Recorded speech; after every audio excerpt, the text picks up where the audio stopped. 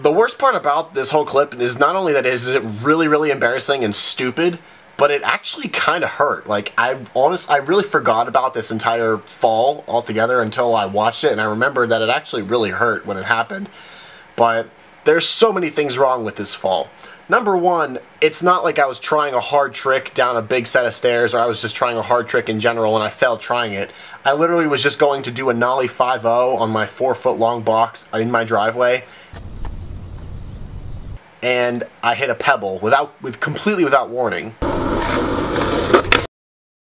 The second problem is, then and still today, I don't know how to fall correctly on skateboarding. You're supposed to kind of try to let your body go limp and roll so you kind of avoid pain, so to speak. But I still to this day try to catch myself no matter what.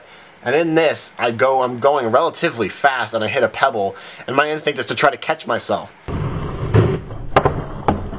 But my foot completely misses the box, and I pretty much just smacked my heel on the box, and that gave me massive heel bruise. That was pain number one.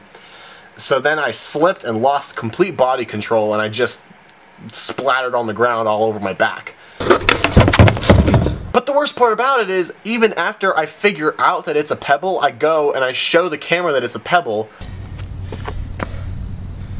and then I throw it right back down on the ground.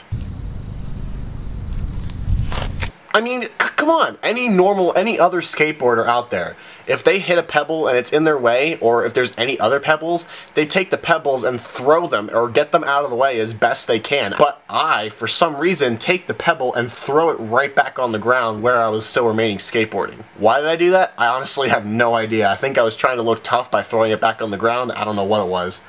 But I thought this clip was really amusing, and I hope you guys enjoyed it. So if you like my videos, be sure to subscribe, and see you next time, guys.